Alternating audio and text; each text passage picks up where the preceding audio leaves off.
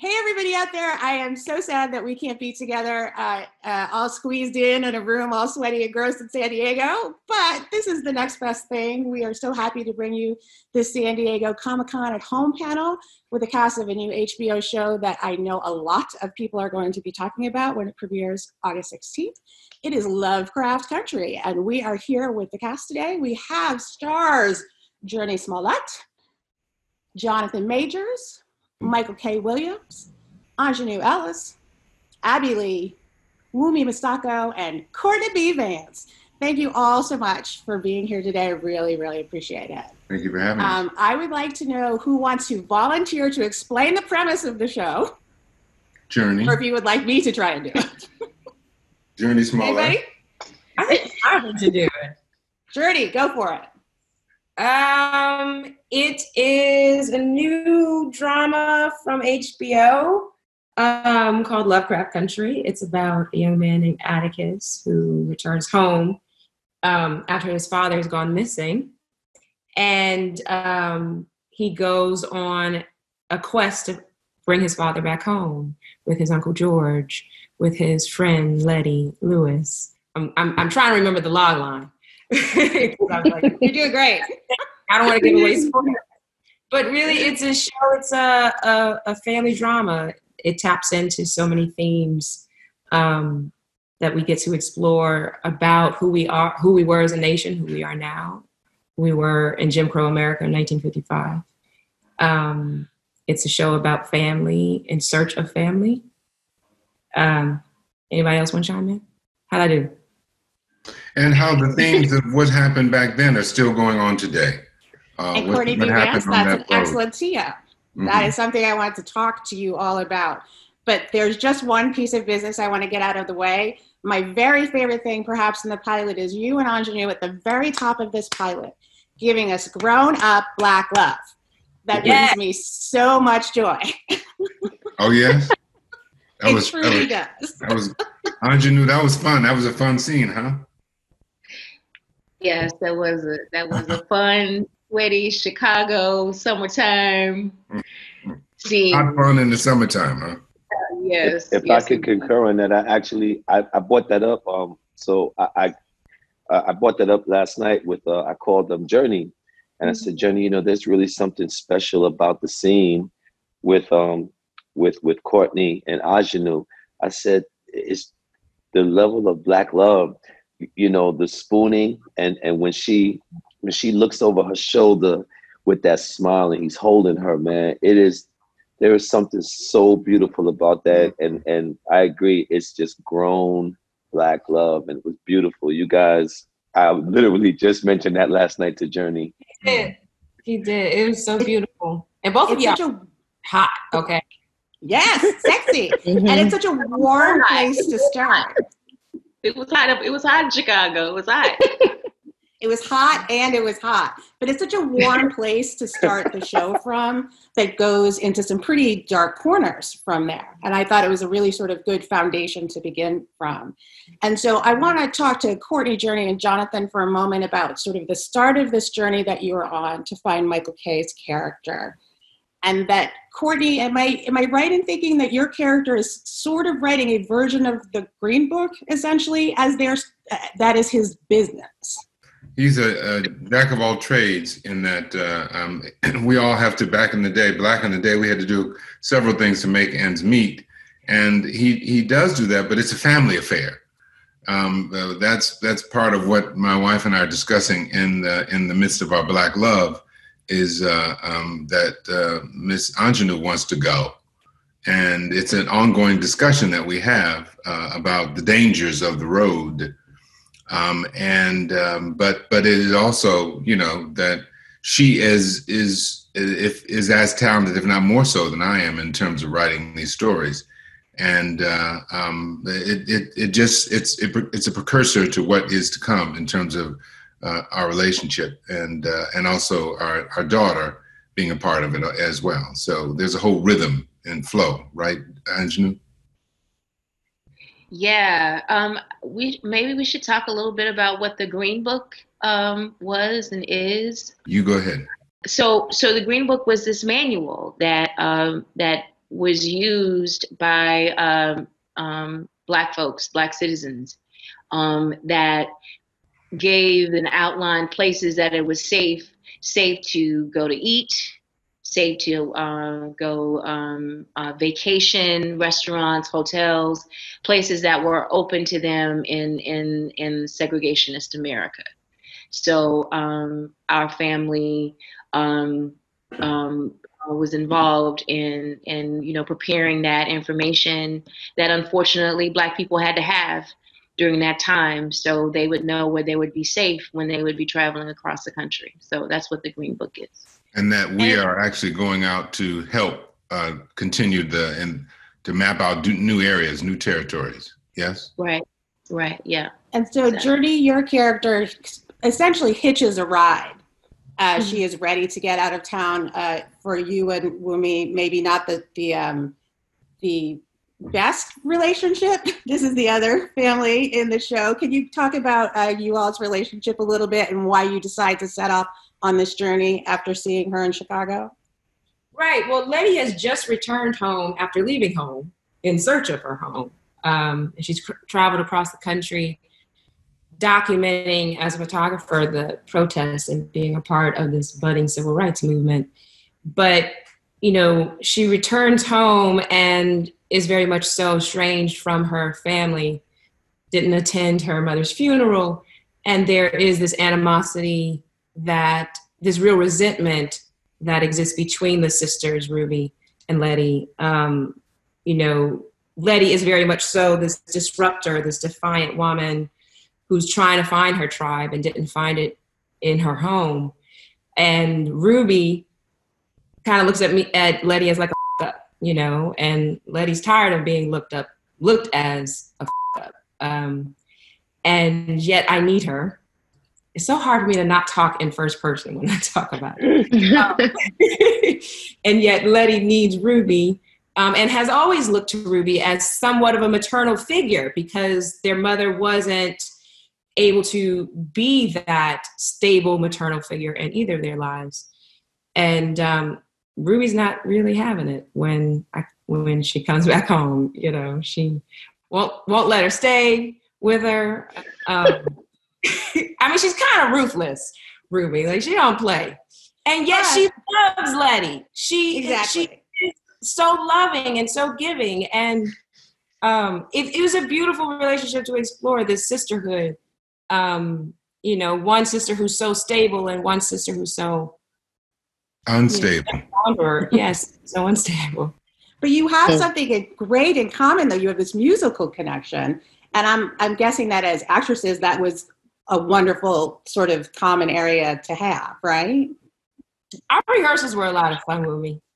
They were a lot of fun. But it's funny because I don't think either of us really think of ourselves as musical. We were both a little bit shy at the beginning, but it definitely was a bonding experience. It was fun. I loved it. Does anybody else believe that they were shy? You guys are so wonderful in this scene where you're performing. There's no residue of shyness anywhere. I think for me, it was like a different vocal genre than I was ever used to, and being the kind of person who's free to improvise with a band. That's not me. I was like in a choir and 1, 2, 3, 4, not off the beat, had to sound like the other girls, and trying to find that vocal identity and individuality, and then also as having to find that kind of vibing together as sisters, that you believe that they grew up together and did these dances together, and it was fun. And we needed those rehearsals to kind of establish that kind of physical, vocal familiarity. And the guitar as well. Oh, the guitar. This bad boy. I love it, though. But it gives you a sense of connection between the two of you. And then she promptly abandoned you to go off with these gentlemen to have this adventure. And I love that all three of these characters are sci-fi people, are Lovecraft people, are sort of oddly prepared for what they're about to see, although no one's prepared to see real monsters, right? But they are people that are interested in this genre. And there's something that I just love about in a genre where the Black person is always the first person that gets killed, that we have this Black family that like is at the center of it, that is like going to look after it. And I'm curious, were any of you horror people before or sci-fi people before taking on this project? I was a huge fan of the Twilight Zone, which kind of reminds me of the Lovecraft world, the socially charged mixed with the bizarre. So, you know, I liked things like that. I loved my Friday the 13th and Freddy Krueger's, but this is a great mixture. This was a very good reminder of Twilight Zone, and particularly for me. And Jonathan, I'm curious for your character who is the most into that and is sort of, we are going through your POV on this adventure and him talking about adventure at the beginning. And this not normally being the way we see this adventure. When you read the script for the first time, I'm curious what your reaction was. Were you immediately hooked? Did it take you a while to get in? My first read, I think I read it twice back to back when I first got it, because I was in many ways amazed that this was written. You know, I was like, well, and he's a Black guy? Atticus is Black? That's the guy? That's who we're following. And what has happened in the writing and in the making of it with Atticus and with everybody, you kind of get to explore not just the archetypical ideas of what we tend to play. You know, he's not just this soldier, right? That's pretty common, right? But he's also a bibliophile. He also gets to travel. He's an adventurer. He has all these ideas. You know, he's a strong body, he's a strong mind, he's a strong heart.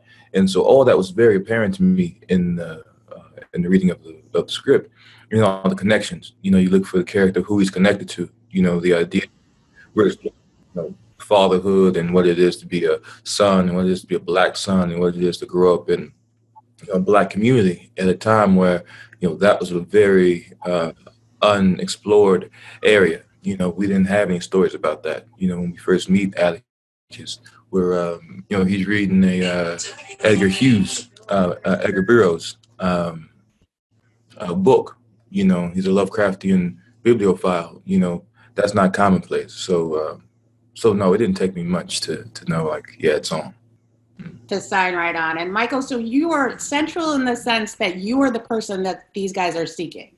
They're coming after you, so we don't see you at first. So there's a sense of mystery to your character because you are an idea that they talk about, but not a physical presence right away.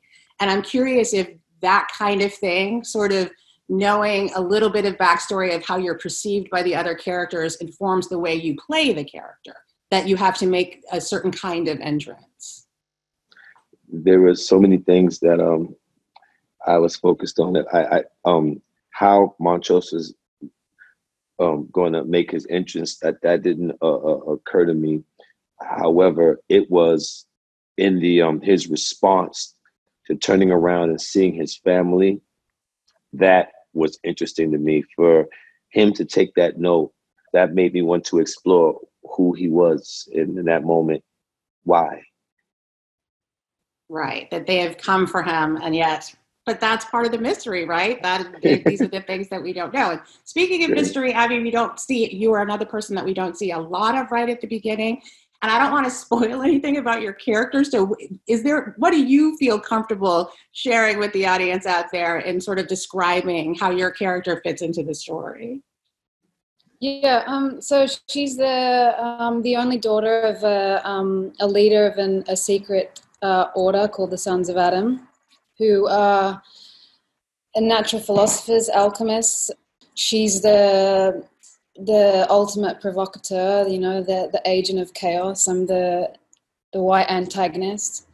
I think that she represents on a larger scale sort of the oppressed 1950s woman, sort of liberating herself from the patriarchal society and family that she's been brought up in, and all the while doing it with her white privilege, you know. So she's the Karen type character that we hear about today, you know. But she has a war. Yeah, sorry. But she also has a war with herself too. It's not. I mean, it is not a simple thing. Your character. No, and I think that was what was the most challenging part about Christina, is that if she was just a violent, manipulative, nasty woman, it would have been, in a lot of ways, an easier role to approach. But the challenge and the conflict came in that she was so deeply human and relatable, universally relatable, in that she was herself oppressed, damaged, abused, neglected, lonely, just trying to get her needs met in very questionable ways, pretty awful ways, but she still was just a woman trying to get her needs met. She was essentially looking for the same thing that all the other characters are looking for, a family, liberation, justice, revenge, independence, love. So yeah, it was a very confronting sort of role to be taking on. It was disturbing. Well, and I want to follow up on that a little bit and ask you all and about one of the really interesting things to me about what I've seen this so far is there certainly is a heaviness to some of this, that you are dealing with human monsters, you are dealing with scary monsters in the woods, but there are also moments, and again, not to spoil anything, but there's one moment in particular I'm thinking of where there's great joy, there's humor, and there's something, again, to go back to the Black love thing to me, that is so enriching to me, that in a story like this that does involve Black pain, that there is also Black joy, which is not something we always see in a story like this. And I'm curious about how you balance those vibes on the set, I guess, is a way, because I'm sure there were some days that were probably kind of heavy. Well, I think it's innate to human beings, and it's very particular to the African American experience. I mean, we wouldn't be here now if we couldn't find the levity in the humor, in humanity. You know, and Black folks, we just have a way of, you know, we're full human beings. Where there's sorrow, there's joy. You know, and I think, I mean, just this cast, we're tight, all of us, extremely tight. I mean, we have made a family. You know, there were days where we would go crazy on set, and it'd be crazy, and then it'd be fun, and then we'd be, you know, crying about this and this, and then crying about this and this and this, and then shooting the shot, you know? And so it's, not to speak for the cast, but for me, it felt extremely natural. You know, it felt like we was at home. You know, I still have a hard time calling Courtney B. Vance. He's Uncle George. Michael K. Williams is Pop. You know, Letty, etc. Auntie, you know, Ruby, Christina. Actually, I never really say Christina because I don't really say a name much. But you know, Christina, you know, that's who they are to us. We were such a family. So the ecosystem was that of, you know, culture, up, down, you know, whatever it takes. And you can't make art, you know, with a sad face. I think that has a lot to do and a lot to say about the person who's not here, which is Misha Green. The world that she set up with us from the pilot and all the way through the shooting of it, and surrounding us with those people that can help us become a family, and we become family on every set for good reasons and for not so good reasons. When things don't go well, when we don't have appropriate leadership or behavior, we become tighter, you know, or the opposite can happen. The cast can fracture. But you know, there were challenges on our set, as in on all sets, and we became tighter. You know, so I'm always so wonderfully impressed about the organized chaos of a set. I mean, it's just, you know, how the family happens when you don't know nobody, you know, and you got to do an intimate scene on the first day. You know, how does Michael K. and I, you know, we met each other, you know, maybe 2-3 months. I don't know, was it a year before Michael K. in New Jersey?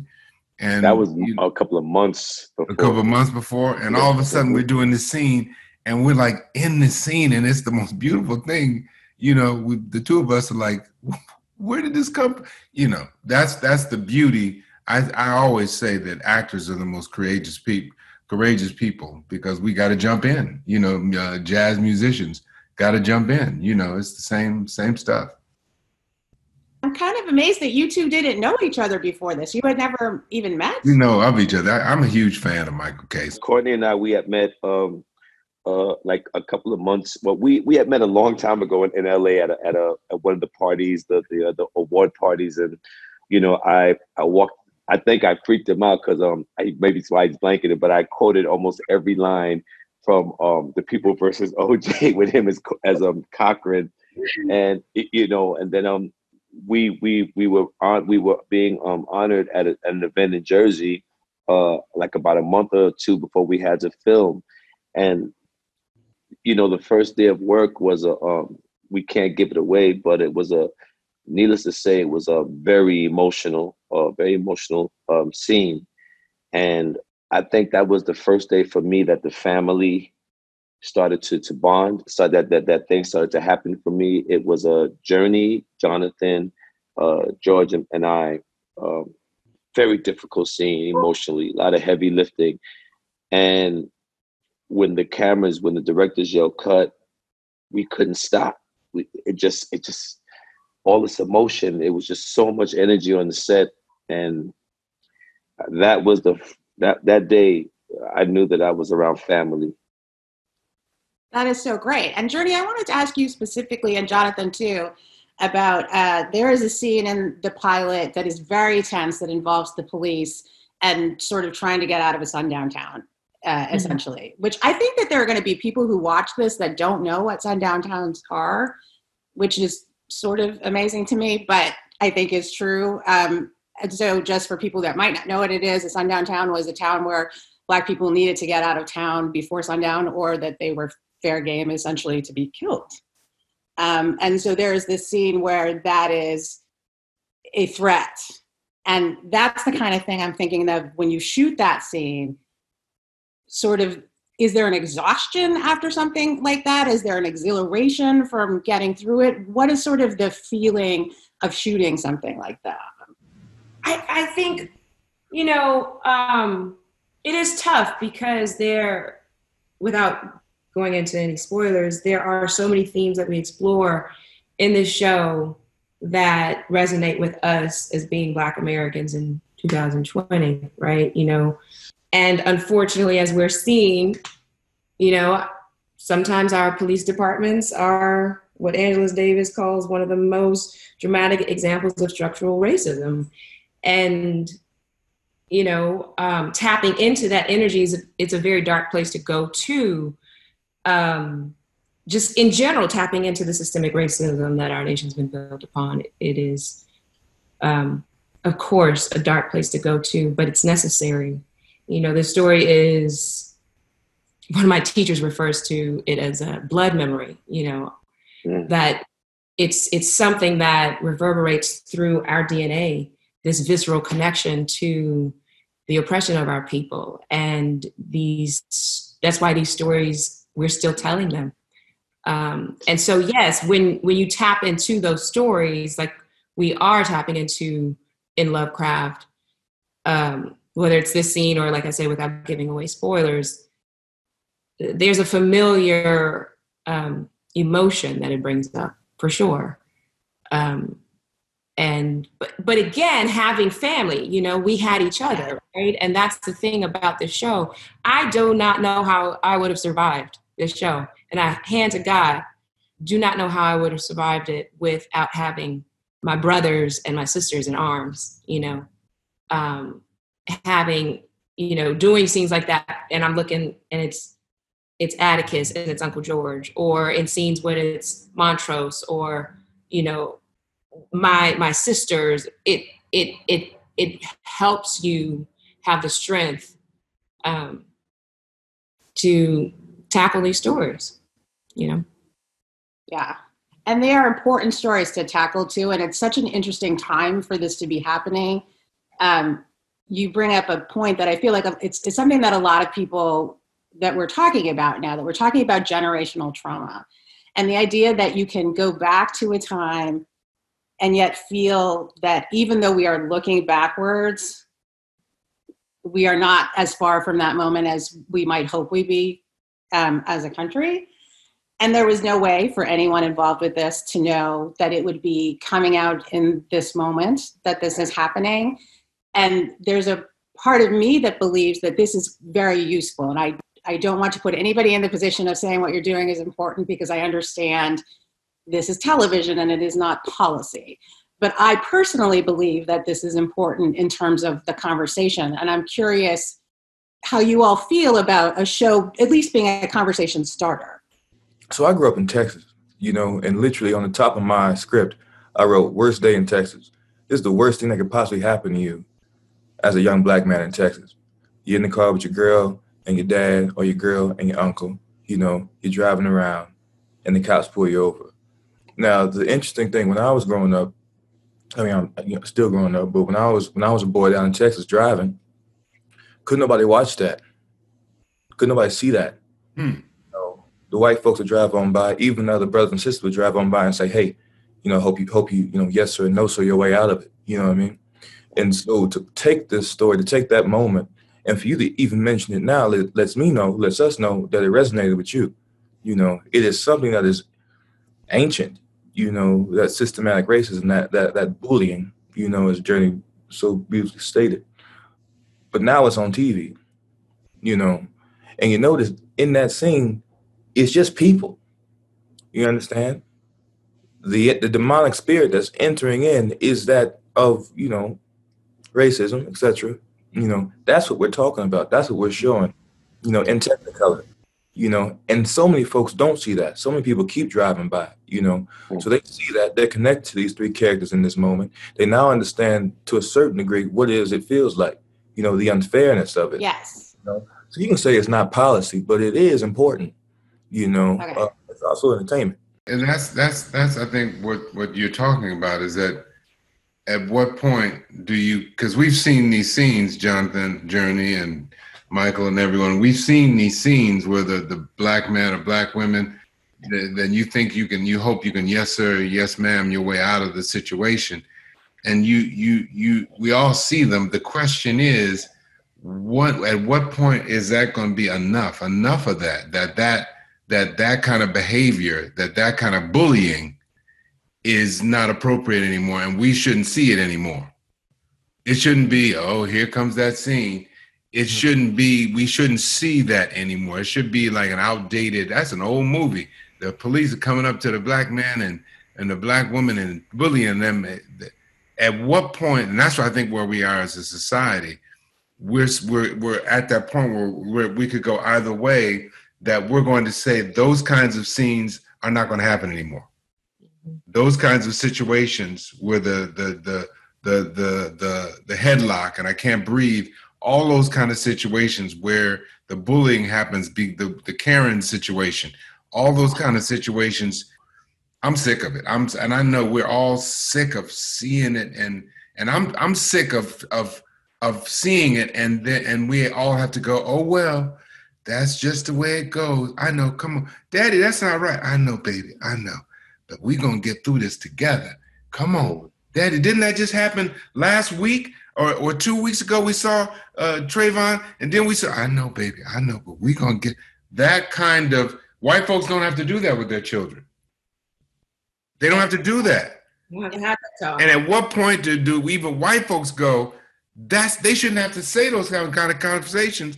I'm in this white area where we live, and I came out my door at midnight, and I heard a noise. I came out, and there was police all around this white area, police in my front yard talking about, come out the house with your hands up. I'm in my midnight, my children 3 years old sleep in the house, and I get put on my knees on the ground because they got a call that somebody, now if it was a white person that opened the door, they would assume the person lived there. But I'm a black person, and I've seen enough Law and Orders to know, don't you say a word, Courtney, come out the house with your hands up in the air and get on your knees. And I said, I live here, ma'am, quietly. I live here. She was shouting at the top of her lungs midnight, in this quiet little white area. Because I said, yes, ma'am. I'm just letting you know I live here. My wallet's inside. If you want me to go and get it, or you want to go in and get it? My children are asleep. They're 3. Okay. And finally, there was a sister, police officer. There was 7 of them out there. She said, oh, Lord, oh, Lord, oh, Lord. Mr. Vance, I'm so sorry. Here's my badge number. If you need my number, she said, I ain't got nothing to do with this. I'm just letting you know. So at what point that's enough that you don't, that there's a different rule for white people and black people. There's a different law. There's a different way of that, and there's an unwritten rule for police that if it's a black person, you treat them differently than if it's a white person, you kid glove them. And it's so clear. And at what point are we all going to say that's enough now? Everybody's got to be treated the same until they got to reprogram the police. Well, and I'm hoping that is what this moment is. I mean, I had an interaction with a cop 2 weeks ago. That was not great.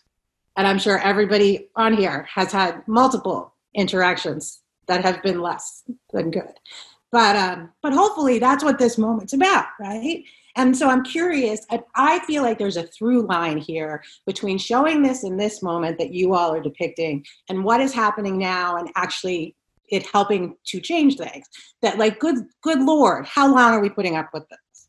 If I can add to that too, and aside from just leaving the responsibility to change in the hands of our law enforcement officers, I would like to get back to the aspect of what Abbey said earlier, the Karen aspect. I remember last year, my brother and a few of my friends and I, we had went to go eat dinner at a little chicken spot on 14th Street and First Avenue. And next thing we know, halfway through our dinner, about 4 or 5 police officers come into the restaurant. And apparently, a white woman had misplaced her phone or lost it. And when she pinged it, it got pinged to this restaurant. This is a little, walk in, sit, grab your chicken, and you sit down and you do your thing. It's not it's not 5-star. There is something wrong with the fact that she did not feel safe to come into that restaurant and just ask us, have you seen my phone? The fear, the white fear, it's real. She was enabled because of what she has been conditioned to see when she see black skin, to come and just ask us for her phone. Did we see her phone? She thought the only way to deal with that was to call the police on us. Mm. And just like Courtney talked about, I went into beast mode. I instructed everyone at the table to not say one word. Mm. And I was the only one to do talking. And, they do this thing where they start to pry while they're talking nice to you. And it was this whole thing. So where were you at before you got here? And I said, with all due respect, officer, that's none of your business. We're here now having dinner. Can I help you? And, that was the narrative in the conversation, and it was frightening. But I knew to not, I didn't want any of my family members or my friends getting emotional. So I knew to take the lead and to speak with a calm, but a firm hand. And once they started to recognize me, that's when the old shit happened, and they realized, and then the whole tone changed. And that was insult to injury. Yeah. So you mean because of what it was, it would have been better to say, okay, we know who you are, but we still need to search you for her phone. But because now you recognize me from my job, that everything goes away. What would have happened to my brother and my friends had I not been there? Yeah. So when we talk about the Karen aspect of it, I feel it hurts. I feel I try to have empathy for white fear. I don't know what it is that make people frightened of the color of skin. And that's part of the problem. We need to also acknowledge that it's not just, it's all part of the problem.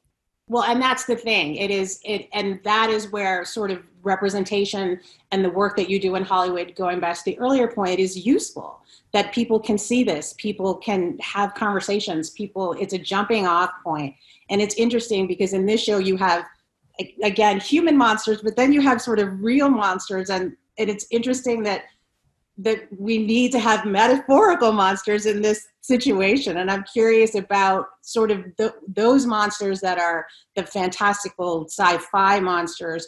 Do they sort of represent something else to any of you all in the context of this show, as opposed to the sort of humanity monstrousness that we see? Well, it did for me when as Montrose is not in the pilot, but I was able to read it, grateful, and that was the first thing that spoke to me. The monsters represented everything that is dark and vile in society. That's what the monsters represented to me in the first reading of the pilot. And just for you all that actually had to interact with the monsters, I'm curious that on a much, much lighter note, the sort of green screen and the horror face and all of that stuff, is that stuff fun, or is it just like a technical, logistical, like, marks you got to hit? That's silly. Because you're not seeing anything. To me, it's silly. It's real silly. And we're all, we just being silly. I just enjoy my time with my brothers and my sisters being silly, because that's what we have to. Where's the monster at? The monster's over there. Where are you looking, Jonathan? Jurnee, where are you looking? Are you looking down? Or are you looking up? Are you looking at that tree? We just being silly and trying to keep the bugs off of us, and just trying to. It's also a different muscle to exercise, because it just requires so much imagination. It requires you to really just play. But unlike anything I've ever done before, it was definitely a different experience, because there's the technical stuff, the technical side, as Courtney is saying, the wind blowing, or what was the stuff, the spit that Misha really wanted to blow on us? They couldn't get it right, Jonathan? Viscous or something like that. Yeah.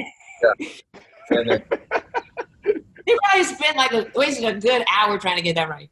Yeah. It sounds sticky and maybe not that pleasant, but there's a lot going on here, and I think people are really going to enjoy it. I mean, this combination of like storytelling is so great. So if somebody had to pitch people, so we're at a place where we're talking to folks out there, what's your pitch? Watch Lovecraft Country because, come on, y'all, you're actors. Give me a pitch. Jonathan. Uncle George. Because watch Lovecraft Country because it is so different and so engaging, and it'll, especially during this time period we're living in now, it is, you thought you had something going on with Game of Thrones, but watch out. We got something on Game of Thrones and Work of Thrones, and we working our throne. This is going to be something that you ain't never seen before.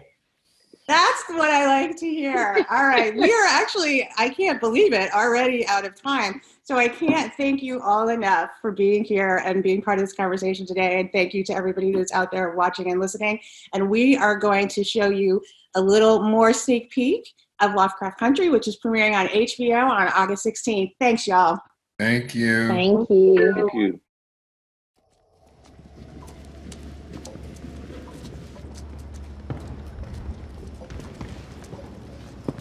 This is definitely a door. Spread out. See if you can find a way to open it.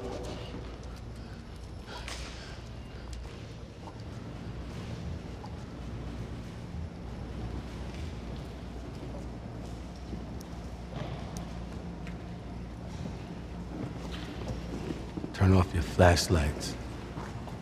Huh? I said turn them off, damn it!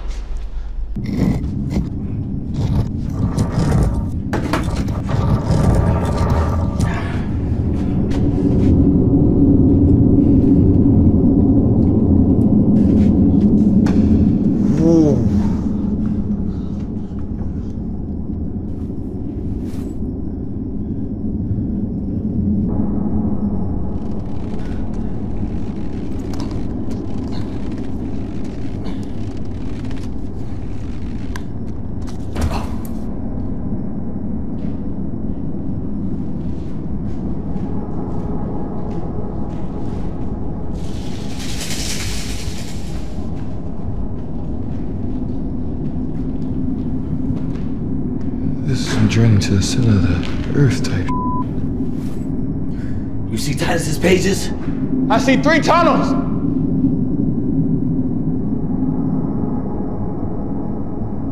Beware all ye who tread the path.